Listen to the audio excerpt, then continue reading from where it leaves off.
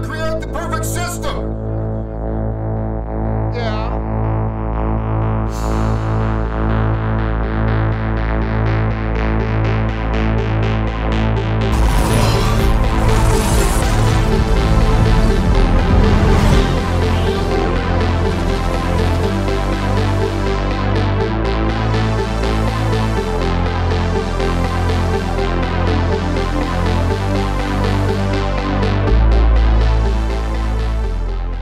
Tron Legacy was a bit of a mixed bag for a lot of people.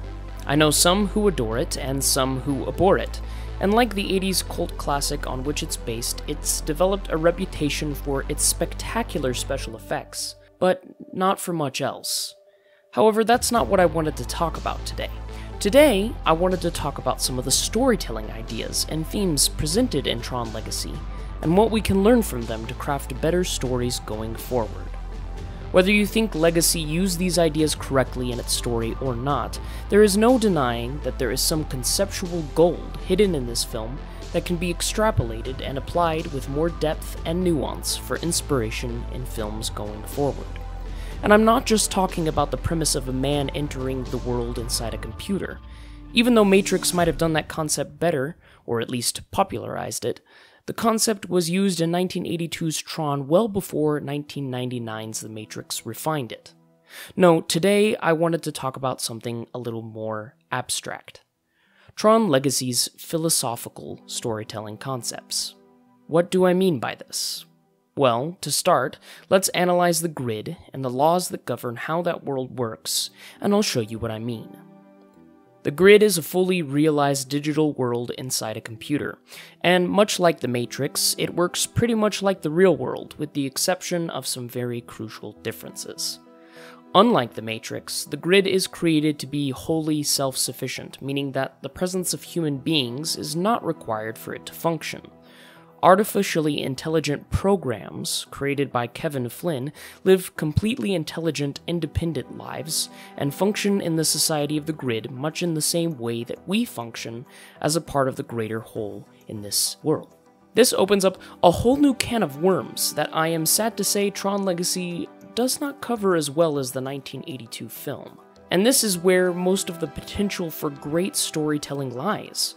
The television show Tron Uprising expands the physical universe of the grid and how it functions excellently, and I highly recommend watching it if you get the chance.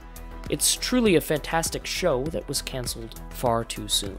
However, for right now, let's just focus on some of the more ethereal concepts presented in the film and the world of the grid. Kevin Flynn created this system from the ground up as a new world independent of the one in the 1982 film.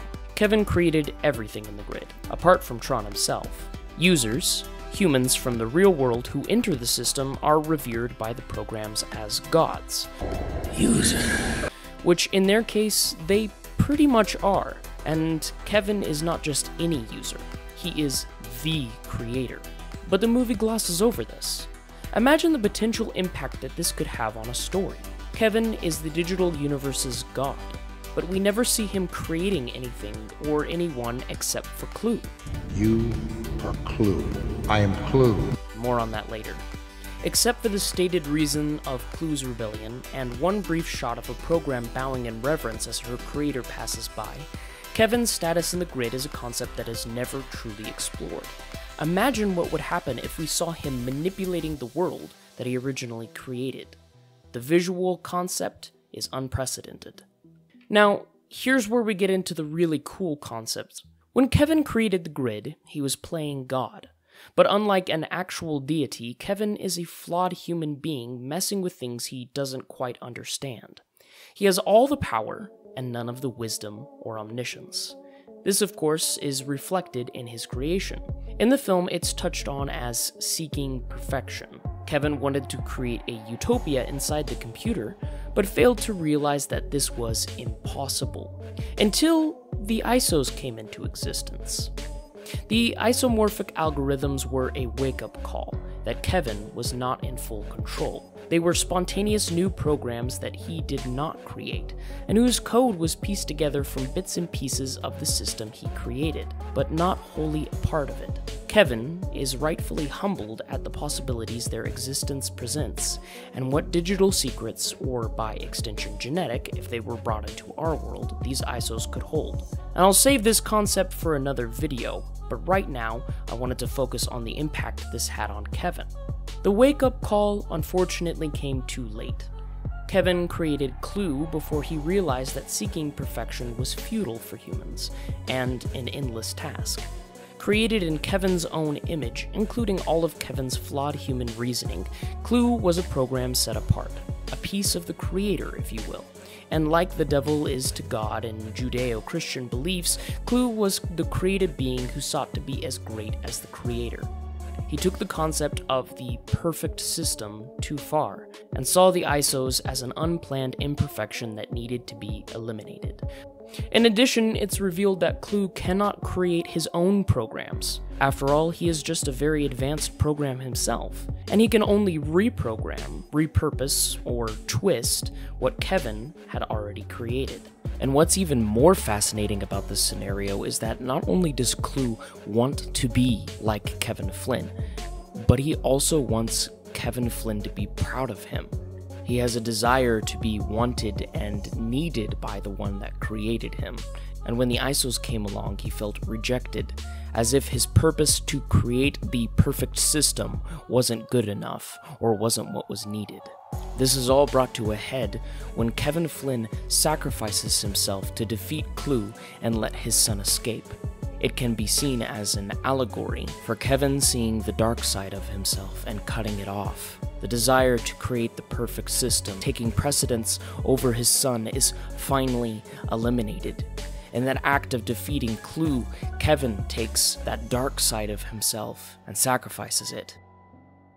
And if these god-devil comparisons weren't enough, they even have a Christ allegory in the form of Sam Flynn. Unlike Clue, he's an actual user, the son of the creator. He even comes to save the grid from Clue's tyranny. Are you seeing the parallels?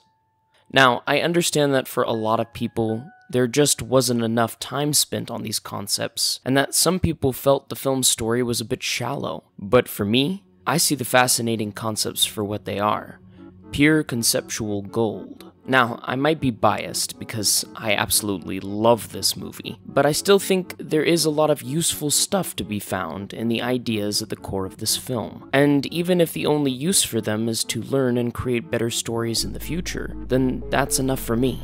After all, I created this series to show people the fascinating ideas I've found in movies, even from films that might not be that popular, because I truly believe that there's always something new we can learn from anything. I fight for the users.